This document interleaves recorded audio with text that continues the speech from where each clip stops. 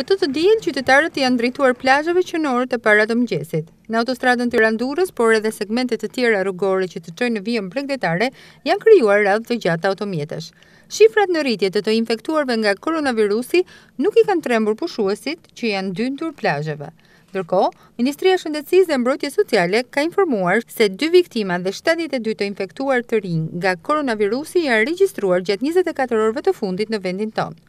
Shpërndarja gjeografike e rasteve është 19 në Tiranë, 9 në Krujë, nga 8 në Durrës, Shkodër, Puk, nga 4 raste në Saranë dhe Vlorë, nga 3 raste në Fier, Lushnjë, 2 në Lezhë dhe nga 1 rast në Korçë, Elbasan, Has dhe Kavaj.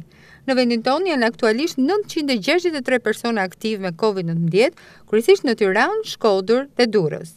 Numri të infektuarve aktiv këtë të diel në Durrës është 181.